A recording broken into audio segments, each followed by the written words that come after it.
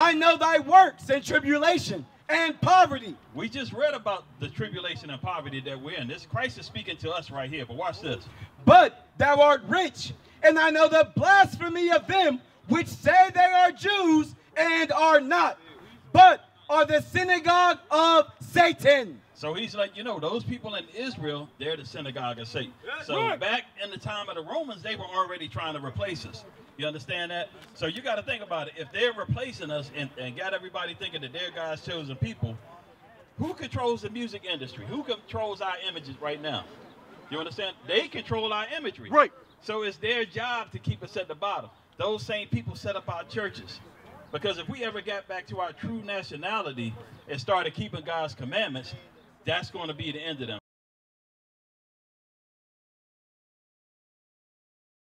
Church, or you're not a member? I'm not a member. Okay, all right, that's cool. Okay, all praises, that's good. So the reason why we're out here is because, like what officer was bringing out earlier, he was letting you know that if we didn't keep the commandments, that would keep us at the bottom, right? I get what he was saying. So now, in the church, they're not keeping the commandments. Who set up the churches for us? Who set up? I'm gonna just say Caucasian. The Caucasian. So now he just read in the scriptures that they're our enemies. So now you got to think about this. If they're our enemies, and they know if we go back to keeping the commandments, that we're going to be back on top, why do you think there was so much resistance when Kanye West came out and said we the Israelites? Or who else said it? Nick Cannon, Kyrie Irving, they all came out and said that because they don't want you to know that. So we got a group of people now that's under attack in Israel. Who are those people, according to the Bible? The Jewish people. They say they're the Jews, right? So let's see what the Bible says. Revelation? Yeah, Revelation 2 and 9. Let's see. Revelation 2, verse 9. Read it out. I know thy works and tribulation and poverty. We just read about the tribulation and poverty that we're in. This Christ is speaking to us right here, but watch this. But thou art rich, and I know the blasphemy of them which say they are Jews and are not, but are the synagogue of Satan. So he's like, you know, those people in Israel, they're the synagogue of Satan. So back in the time of the Romans, they were already trying to replace us. You understand that? So you got to think about it. If they're replacing us and got everybody thinking that they're God's chosen people, who controls the music industry? Who controls our images right now? You understand? They control our imagery. Right. So it's their job to keep us at the bottom. Those same people set up our churches. Because if we ever got back to our true nationality and started keeping God's commandments, that's going to be the end of them. So now, in the church earlier, we were listening to the sermon, and they were quoting a scripture that was in, because he just read to you. Did you get Luke 1:68? Did you get that? Yes, sir. You got that. So let's read it one more time, because I'm going to show you what salvation means in the Bible. And this is going to explain to you why they don't want us to know who we are.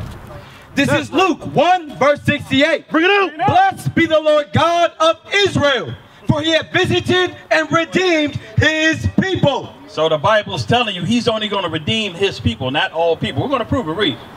And hath raised up a horn of salvation for us in the house of his servant David, as he spake by the mouth of his holy prophets, which have been since the world began, Watch this. that we should be saved from our enemies. So it says we're going to be saved from our enemies, the same enemies we were sold to when we came off the slave ship. Read. And from the hand of all that hate us. Because they truly hate us. So now watch this right here. Wisdom of Solomon 18:7. So watch this right here. Watch what God says about us being saved. Because in the church they say, if you come up to the front after the service is over and you come see the pastor, he get the oil on his hand and he hit you over the head, take you down to the ground, you saved. Right? That's what they say. You seeing that foolishness up in the church, right? So let's see what the Bible says. Wisdom of Solomon 18, verse 7. Bring it out. So of thy people was accepted both the salvation of the righteous. So those that come back to keeping the commandments. And destruction of the enemies. You see that? So when Christ come back, it's going to be, he's going to rescue the righteous, deliver the righteous, and he's going to destroy the enemies. That's right. Moses, let's get Moses. He's going to say the same thing. Let's go to Exodus 14-13. Watch this right here. So now we're dealing with salvation. So the Bible defines salvation. So watch this right here. Exodus 14, verse 13. Bring it out. And Moses said unto the people, fear ye not, stand still and see the salvation of the Lord. So we dealing with salvation, right? Because in the church, they say if you come up front, the pastor anoints your head and throw you down on the ground, you saved. But let's see what the Bible says. Which he will show to you today. For the Egyptians whom ye have seen today, ye shall see them again no more forever. You see that? So God is going to destroy this nation and deliver his people. He's not saving everybody. That's right. That's what they teach in the church, that God is coming back to save everybody. Right. The Bible clearly says he's coming back for the nation of Israel. And I'm going to prove it more. Because just like we read, the people that's in Israel right now, those are not the Jews according to the Bible. You agree with that, right? So let's go into the Bible and find out who they are, because the Bible says who they are. Go to Ezekiel 36:5. So let's get that. So now I'm going to show you full circle the destruction of those people over there and these people over here in America. Watch this.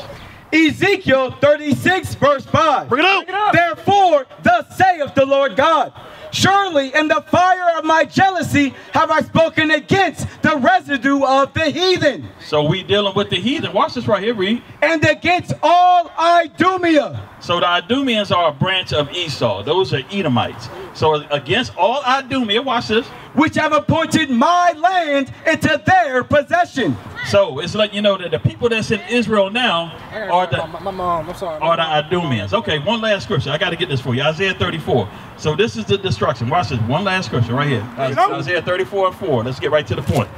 This is the return of Christ.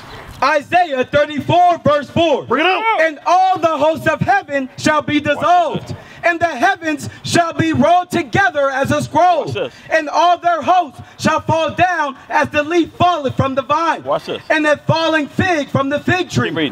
For my sword shall be bathed in heaven. Watch, here it is right here. Behold, it shall come down upon Idumea and upon the people of my curse to judgment. God got a judgment for the so-called Caucasian man. That's really right, brother. And we just proved that. Shalom, Israel. This is Bishop Nathaniel. I want you to know that you can view all our Sabbath classes live on IUIC TV. That's right, I said on IUIC TV. Download the app today. Shalom.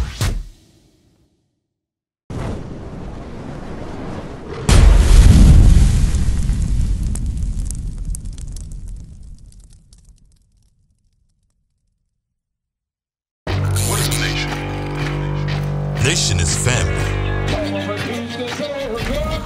Nation is community. Nation is men leading by example. Nation is women's support. Nation is children with role models. Nation is unity. Nation is you.